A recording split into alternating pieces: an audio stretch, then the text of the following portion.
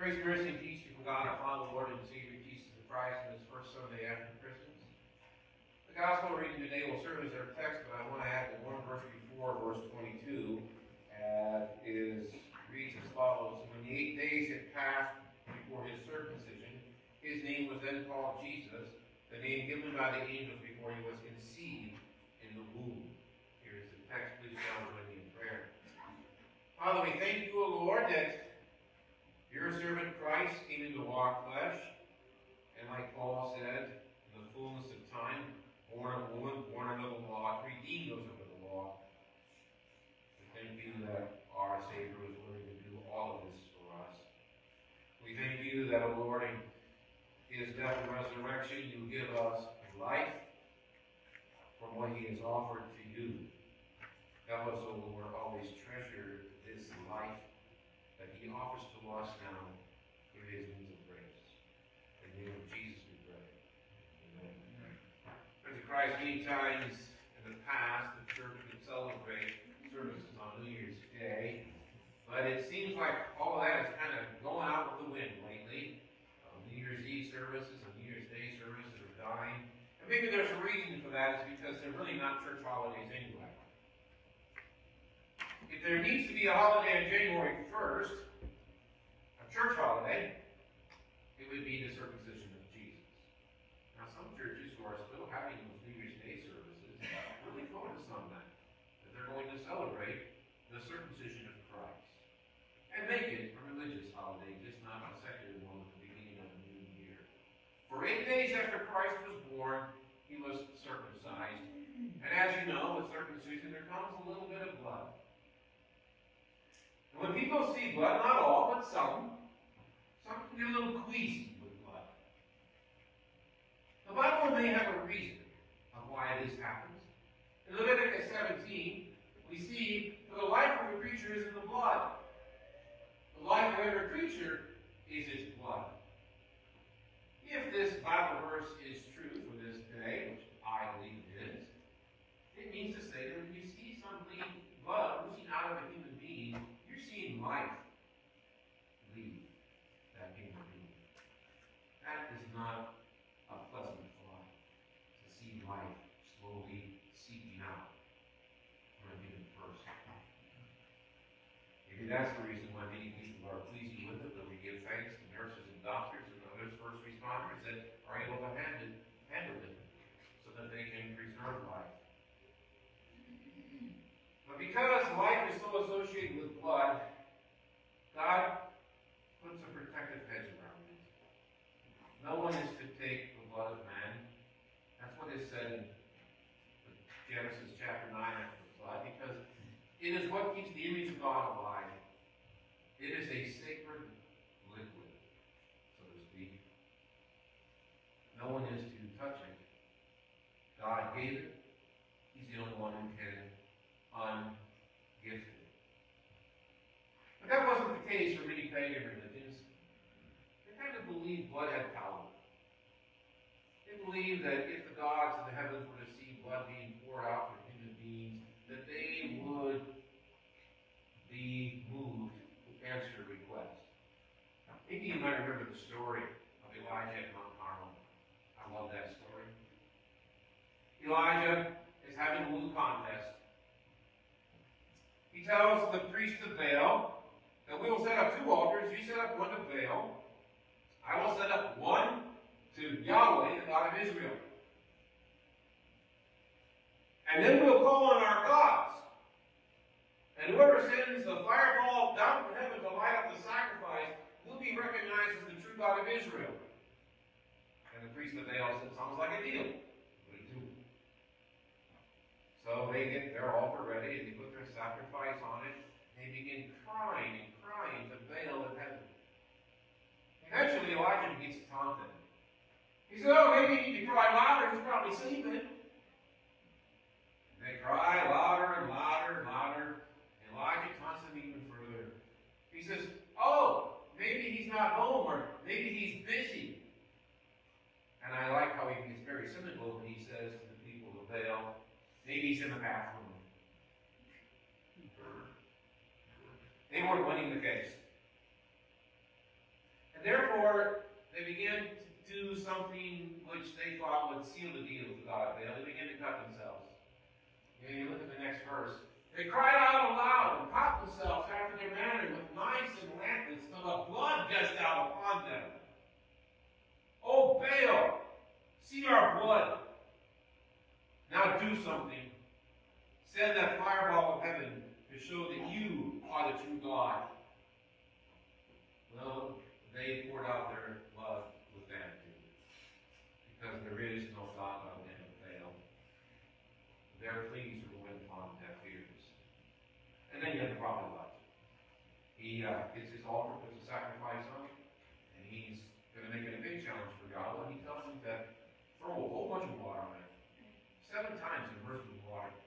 Put water in the trinkets. Eventually, Yahweh answers the call of Elijah with one plea, and the fireball of heaven comes and lights up that sacrifice. And Yahweh is known as the true God of Israel. Pagan religions didn't really necessarily respect blood as much as the religion of Yahweh. But there were some instances, which we know in the Bible, where God sanctioned loss of human blood, and one was circumcision. Circumcision was an act God asked Abraham to do upon himself to verify that he believed the promises of God. God was giving him many promises. He was going to be the father of many nations. He was going to have his descendants receive this inheritance. Now, Abraham, do you believe what I'm promising? If so, then circumcise yourself. And Abraham does, and all of Ishmael and Isaac as well. God sanctions the loss of blood, but a circumcision is not a loss where the baby boy dies. This gives a little interesting story of what takes place between Moses and his wife Zipporah. Moses is called by God to go into Egypt, perform miracles, and get Pharaoh to release his people. So Moses answers the call of God, and he takes his wife Zipporah, who is not of the family of Abraham. And on the way, God seeks to kill Moses, which is odd, isn't it? He just called Moses to save his people Israel, but how's he going to save him if he's dead? And Zipporah knows the reason why. She knows why God is trying to kill her husband. It's because their son, Gershom, is uncircumcised. This is where you see a spiritual battle in the household. It was a mixed marriage. Moses followed the God of Yahweh. Zipporah followed some other God who didn't believe in circumcision. She believed it had to be barbaric, and she actually said no to any circumcision on her son Gershom. Moses succumbed. He was not the spiritual leader of the household over that, right? Zipporah won the day. But when this event happened, when Zipporah recognized that God was trying to kill Moses because his son was uncircumcised, she relented. It's just a matter of fact, right? If you're going to have a guy like Moses go into Egypt and talk to these people of Israel about all the promises of God and ask them to believe in him, he's got to show belief in it too. His message is not going to be strong if his actions don't back him up. So God is making sure this event happens. Zipporah gets frustrated. According to the writer of Exodus, Zipporah takes a flint, cuts off her son's foreskin, and throws it at Moses out of disgust. This is the only way to save my husband's life. I will do it, but I don't agree with it. And she said, "You are indeed a bridegroom of blood to me." And after that, the Lord left her alone. Our Savior Christ, the Son of the Father, submits to circumcision. As you can see in this picture, Jesus Christ is being presented according to the law of Abraham to be circumcised to show the sign that this child believes in the promise. It's amazing that even in the Old Testament, babies can believe. It's not just in the New with baptism. The baby is brought into the covenant of Abraham. That before Abraham was born, God had foreordained, God had elected that this Savior for the world would be born of the seed of Abraham and would submit to the laws of Moses. That was his plan. And so Jesus is born from Abraham, and Jesus here with circumcision submits to the laws of Moses. He comes to those born under the law to redeem those under the law, and it starts here. Blood is shed, but the baby survives. Jesus is circumcised. And according to the law of Moses, his mother had to be purified. There are 32 days between verse 21 and verse 22 of Luke. The boy is circumcised on the 8th day. The mother needs to be purified on the 40th day. So on the 40th day, they're bringing Jesus into the temple to give a presentation, not be circumcised, and to have Mary purified. Between the birth and the 40 days, Mary was not to touch anything clean, because that wasn't defiled. But on the 40th day, there was a chance for restoration. And so on the 40th day, you can see that Mary is being brought to the temple, and look what's in the hands of Joseph. The rite of purification for the mother was to be a lamb and some birds. Do you see a lamb anywhere in that picture? No. You see birds in a cage. The law of Moses allowed a substitution to take place if you're poor. They're offering the sacrifice of the poor for purification. Here, the 2 turtle doves or a pair of pigeons. This kind of indicates to us that apparently the wife hadn't come yet. 40 days after Jesus was born, they still didn't have money to buy a lamb. There was no gold from the wise men. So they gather what they have, fulfill the law of Moses to purify Mary, and get the pigeons or the turtle doves, and loss of blood of animal blood is given. All blood is poured out, because it is blood that God has given for our atonement. Animal blood. Things do seem to take a turn, though, in the New Testament, do they not? The whole thing about this blood and love. That we see the Father ask more than drops of blood to be given by his Son for circumcision.